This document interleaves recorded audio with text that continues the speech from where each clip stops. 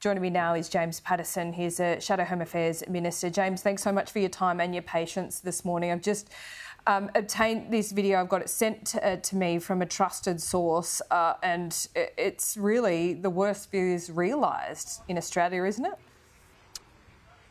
Laura, that's exactly right. That was a very troubling video that you just played, and unfortunately it is consistent with reports we've had to police here in Melbourne overnight of a group of young men driving around a car in obviously Jewish areas of Melbourne and saying that they were looking for Jews and looking to kill Jews.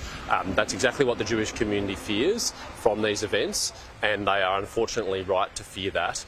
We must make sure that our police, that our security and our intelligence agencies are doing everything they can to make sure that none of the violence that we've seen in Israel is repeated here in Australia, and that the Jewish community feels safe to go about their lives in the normal way. I want to see a visible police protection at Jewish schools, at Jewish synagogues, at other places of worship, because the worst thing would be for these events to be repeated here.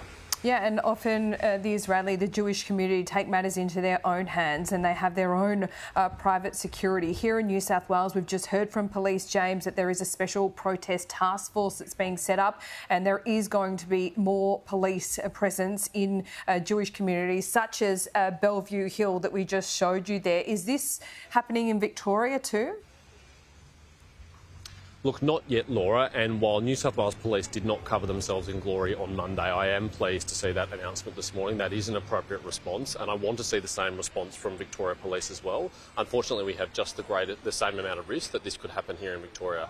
There was a protest rally in Melbourne last night, Laura, where a picture of Hassan Nasrallah, the leader of Hezbollah, a listed terrorist organisation, was proudly displayed on the streets of Melbourne. That's a shocking thing.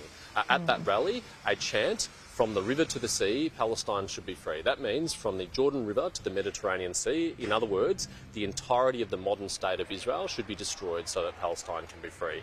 These are the views which are being openly and proudly expressed on our streets by pro-Palestinian activists, and it is no wonder that Jewish Australians feel unsafe in those circumstances, and police must step up to make sure that nothing terrible happens here.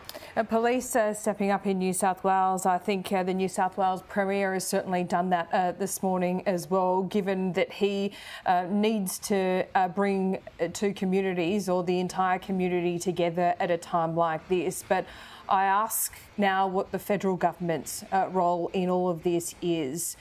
There has not been a National Security Committee meeting of Cabinet convened, and that is a concern. Laura, I was incredibly shocked to read that. When I first saw it, I thought it must not be true. I thought one of the first things the Prime Minister should have done on Saturday afternoon, as these reports came in, was to schedule a meeting of the National Security Committee of Cabinet, because it is that committee that makes relevant decisions, for example, about getting Australians repatriated home from Israel, where we know there are 10,000 Australians currently visiting and living in Israel. It's that committee which directs our agencies to provide additional resources for community protection and support. And it is that committee which ensures that ministers are well briefed and on top of the issues here in Australia. We know from the past, in 2006, with the conflict between Hezbollah and Israel, that there was threats against the Jewish community here in Australia. And so it should have been immediately clear when these events occurred that the first thing that should have happened was convening the National Security Committee Cabinet, and I just can't believe the Prime Minister hasn't done so. And just quickly, James, should we read anything into the fact that there has not been a phone call between Anthony Albanese and Benjamin Netanyahu? I really hope that is just a scheduling issue. I really hope that there's nothing of substance to that. I really hope that the government is doing everything it can to communicate with the government of Israel and to express our very strong support and solidarity in the Jewish state's greatest time of need. James Paterson, appreciate your time this morning, and we'll speak to you soon.